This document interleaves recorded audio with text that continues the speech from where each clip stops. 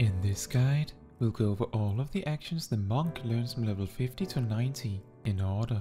We'll go over how each action is meant to be used and, when applicable, the recommended way to use it. We will also summarize changes to the rotation at level 60, 70 and 80. In the summary, we'll take time to outline both an opener and general rotation, as well as cover stat priorities. Please be aware that this guide assumes you have some preliminary knowledge as listed here. Relevant videos can be found in the description or the top right corner. Now then, at level 52, you learn the weapon skill Form Shift, which causes you to enter a super form that counts as all 3 forms at once. From now on, try to start every fight with this Formless Fist effect active, and if there's any significant downtime in a fight, you should use Form Shift first before spamming meditation. The minor way this changes your opener in a fight is that your initial Dragon Kick grants Leaden Fist. For 3 or more targets, you should instead skip the initial arm of the destroyer and start with 4-point Fury. At level 54, Steel Peak is permanently upgraded to the Forbidden Chakra, nearly doubling its damage. This does not change your single target rotation though. On AoE, Forbidden Chakra beats Howling Fist on up to 3 targets. At level 60, you unlock the Master's Gauge. When you use Perfect Balance, the Master's Gauge tracks which form each weapon skill you used belongs to, in the form of Beast Chakras. Then, depending on the combination, it changes your new weapon skill Masterful Blitz into one of 4 actions. If all 3 Beast Chakras belong to the same form, then Masterful Blitz turns into Elixir Field, which does a massive amount of damage, including an AoE component. It also grants the Lunar Nadi, which I will get to shortly. Using Elixir Field also grants you Formless Fist, the same effect that Form Shift grants, letting you easily resume your rotation from wherever you were. If all 3 Beast Chakras are different, meaning you effectively did a regular 1-2-3 combo, although in any order, then Masterful Blitz turns into Flint Strike. Flint Strike is identical to Elixir Field, except granting the Solar Nadi instead. If the 3 Beast Chakras match neither of the 2 previous combinations, Masterful Blitz instead turns into Celestial Revolution, which does significantly less damage than both of them and has no AoE component. Celestial Revolution will either grant the Lunar Nadi, or if you already have it, it instead grants the Solar Nadi. It also grants Formless Fist. If you have both of the Nadi and 3 Beast Chakras, regardless of what they are, Masterful Blitz will turn into Tornado Kick, which does an even more massive amount of damage with an even bigger AoE component, and of course also grants Formless Fist. Since the Tornado Kick variant allows you to freely choose what 3-step combo you wish to perform, you should make use of Dragon Kick and Bootshine, as these are still the strongest options. Since level 50, the introduction of Form Shift and Master's Gauge have affected your rotation significantly. Form Shift makes your initial GCD a lot better and also lets you open with any action you prefer after downtime. The Master's Gauge and Masterful Blitz means that 1 in 3 Perfect Balance usages has to be a regular 1-2-3 combo of some sort to grant you access to the Solar Nadi. Your opener is extended significantly by this new Masterful Blitz. With Form Shift, start with Dragon Kick, Twin Snakes into Forbidden Chakra, and then demolish like before. Then use Bootshine into Perfect Balance, followed by Dragon Kick, Bootshine, Dragon Kick. Finish the Perfect Balance with Elixir Field, and then follow up with another Bootshine, making use of the Leaden Fist, and weave another Perfect Balance. This time, start with Twin Snakes into Dragon Kick, and then demolish, finishing with Flint Strike. Remember, you should use your strongest 3 GCDs in a single form when using Perfect Balance, unless you're actively trying to perform Flint Strike, as using 3 different form GCDs tends to be weaker overall. At level 64, you learn the ability Riddle of Earth, which reduces all damage you take by 20% for the next 3 GCDs or 10 seconds, whichever comes first. Take note that it is not 20% damage reduction times 3, it is simply 20% damage reduction. This is useful when you know unavoidable damage is incoming, and since the ability has 3 charges and a relatively short cooldown, you can even chain them back to back for a decent duration defensive cooldown in a pinch. At level 68, you learn the ability Riddle of Fire, which boosts your damage for a while. Make sure to always late weave Riddle of Fire, and from now on, try to save Perfect Balance for Riddle of Fire, using it during the damage buff or just before to get the most value out of it.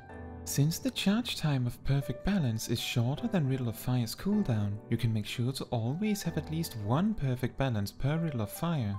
In your opener, late weave Riddle of Fire after Twin Snakes and delay Forbidden Chakra to after Demolish. At level 70, you learn the ability Brotherhood, which boosts your own and all party members' damage by 5% and also causes everyone's GCDs to have a chance to grant you chakra stacks. This means that during Brotherhood, it is very important to stay on top of using Forbidden Chakra as often as you can. Be careful mashing the button as you may risk pressing Meditation instead. Try to use Riddle of Fire close to when you use Brotherhood. With some planning, you can often have 2 Perfect Balance charges for Brotherhood too, but as long as you bring 1 to this burst window, that is fine. Make sure to not sit on Perfect Balance charges if you can avoid it. Since level 60, the introduction of Riddle of Fire and Brotherhood has adjusted your opener slightly. Use Riddle of Fire after Twin Snakes, moving Forbidden Chakra to after Demolish. Then, after Bootshine, you should use Brotherhood followed by Perfect Balance. Monk's GCD is extremely fast compared to other jobs, so if your connection isn't the best, you may find it genuinely impossible to double weave without clipping. If this is the case, I would suggest using Brotherhood alongside Demolish and either use Forbidden Chakra after the initial Dragon Kick or after Perfect Balance starts a little later. At level 72, you learn the ability Riddle of Wind, which causes your auto attacks to happen twice as fast. You don't have much control over your auto attacks, but there are ways to optimize this, although it is a very advanced trick. Riddle of Wind's cooldown misaligns it from both Riddle of Fire and Brotherhood regularly. This is fine, and you should use it on cooldown regardless.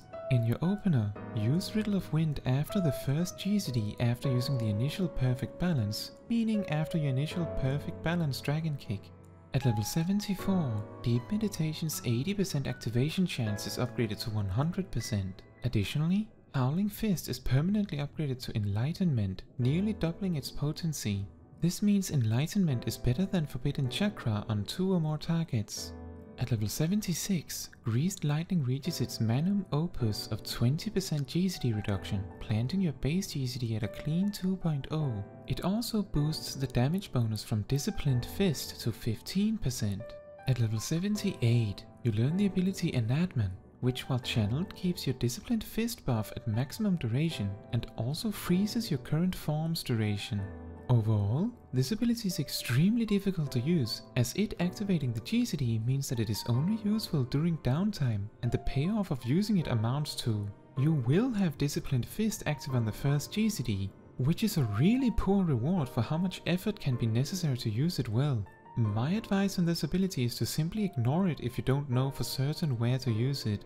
At level 80, you learn the weapon skill Six-Sided Star, which does hit surprisingly hard, but has the downside of having a GCD that is twice as long as all other weapon skills. Six-Sided Star also gives you a 30% speed boost for 5 seconds when used, letting you run away quickly after using it.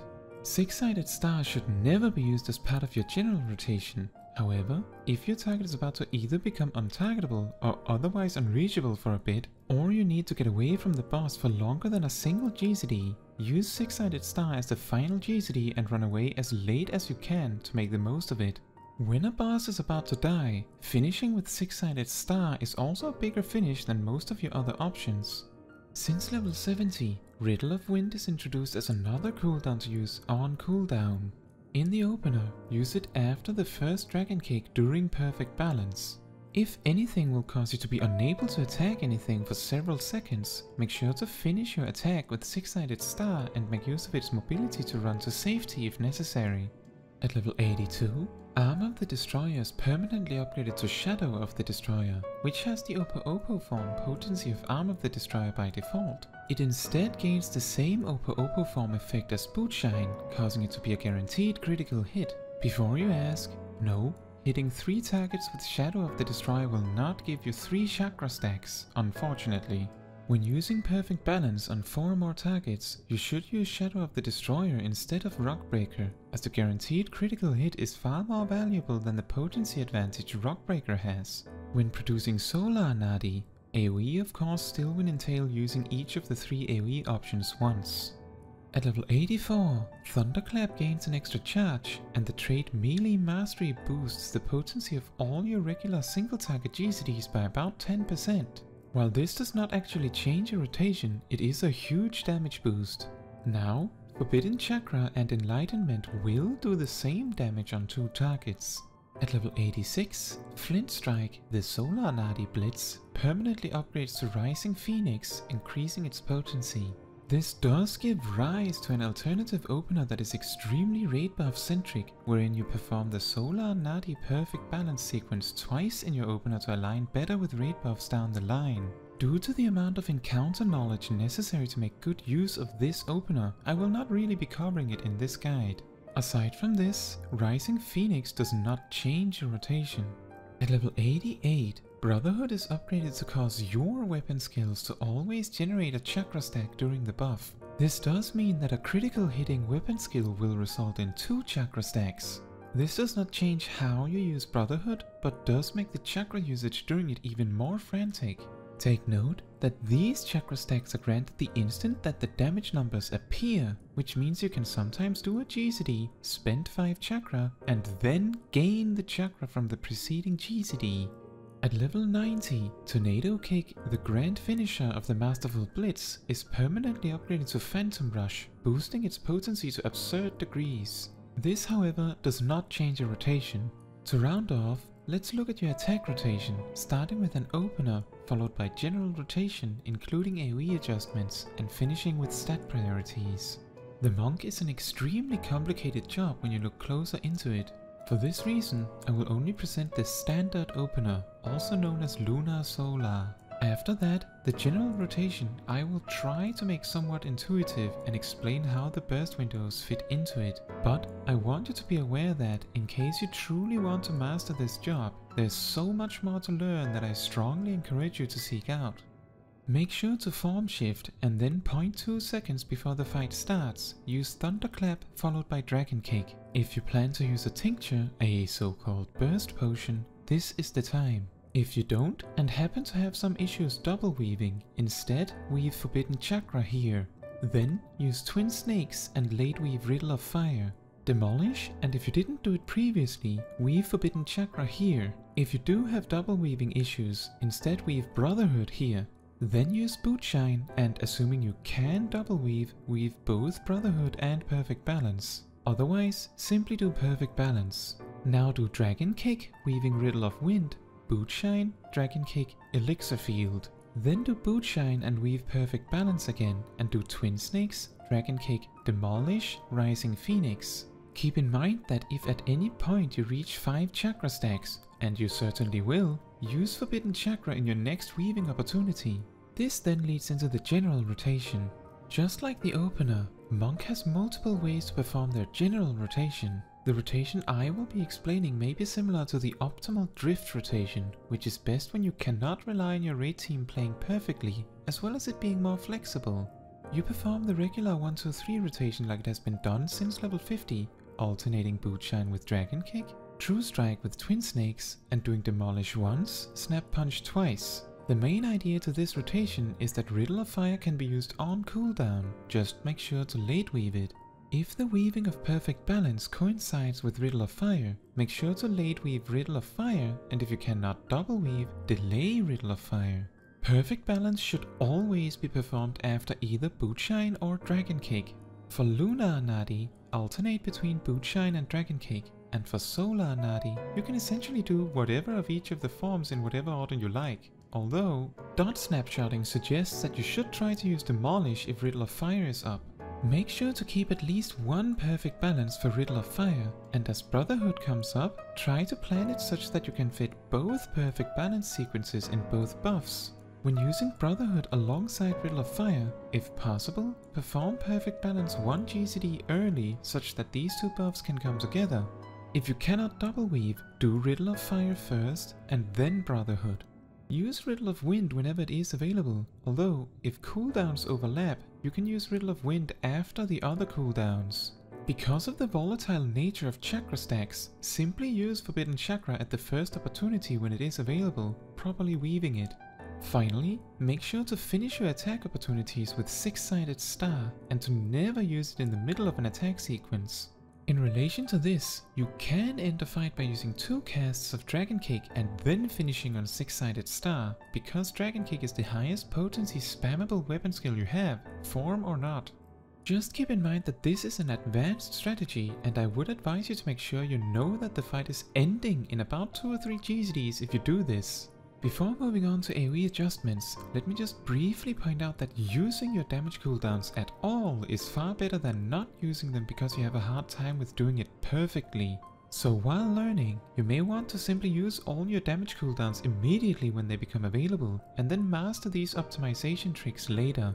On 3 or more targets, replace Bootshine and Dragon Kick with Shadow of the Destroyer, and replace True Strike and Twin Snakes with 4-point Fury. If the targets will survive the full duration of Demolish, apply it to each target one at a time. Use Shadow of the Destroyer for Luna and Nadi perfect balance. Use Enlightenment in place of Forbidden Chakra and take note of the frontal cone AoE shape of Enlightenment. On 4 or more targets, skip using Demolish and simply use Rock Breaker. Additionally, if you have to move away, using Shadow of the Destroyer is better on 4 targets than using 6-sided star. Finally, regarding stat priorities. In almost every single case, item level is more important than the correct secondary stats, so always pick the gear piece with the higher item level and thus most strength on it. After that, we want enough skill speed to reach a GCD of at least 1.94. Going further to 1.93 may make it easier if and when you start trying to perfect the monk playstyle. The main effect this may have is related to how well your GCD lines up with the Riddle of Fire cooldown to minimize drift. After skill speed, monks prefer the tried and true critical hit followed by determination and then direct hit. Critical hit boosts your chakra generation, and it also happens to be the best scaling of the 3 damage boosting stats. Determination and direct hit are extremely close in value, but determination tends to pull slightly ahead because of its reliability, as well as the fact that raid buffs that boosts direct hit reduces the value of the direct hit stat. That is all for this video. Thank you for watching. If you have any questions or anything to add, please leave a comment down below. Fun fact: while Greased Lightning's 15% and 20% variants are monk exclusive and do not appear in the Pugilist's trade list, they are actually active if you remove the soul crystal while the appropriate level. Isn't that something?